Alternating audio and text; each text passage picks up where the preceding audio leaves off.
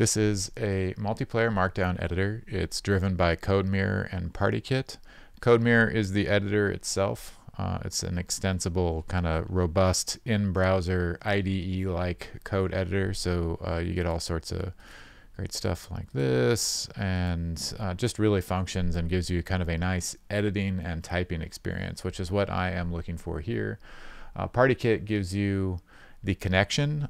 So under the hood, it's using YJS and Codemirror, and we're getting this connection with Partykit and sockets through their infrastructure, and we end up with a collaborative experience. You can see cursor highlighting on both sides, or if you type in text, you can edit it from either window, like so, and you get that real-time updates, which gives a very nice experience if you're editing content with 2 different people, 10 different people.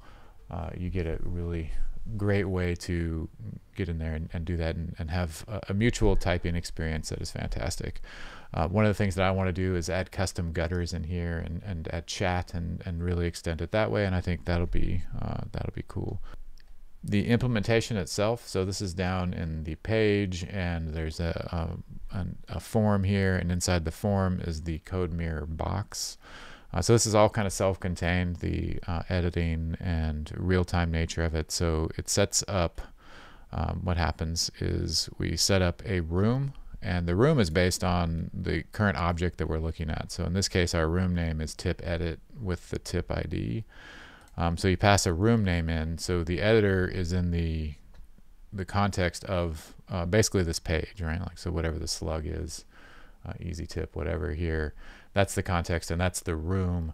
So if I join this page, if I go edit this lesson, I join a room on the Partykit server, so I'm joining the party. This is a use effect. It takes, there's 2, the element and the room name, where the element is set as a ref. So element gets set here. We're using state. We're setting element. That node is this ref to the div here, and basically just telling Codemirror where to set up. So this sets up the Partykit, just Y Partykit provider, and this is the Y here is YJS. So this is a connector between Partykit and YJS. We pass it a YDoc, the document format that YJS uses to speak, and down here you can actually see it getting the text specifically for Codemirror, and it supports several other editors like the popular ones, but now we have this text, and we're able to move that to a string, and then we pass that into the current state basically of Codemirror in this create. They give you a bundle of extensions. Codemirror is all about extensions, so when you're adding different languages or different kind of and then Y collab, which comes from the Y Codemirror.next. This is for, I think Codemirror 6 is what the .next is all about, but Y collab is the YJS collaboration adapter for Codemirror, which then feeds back into Partykit to give us that multiplayer.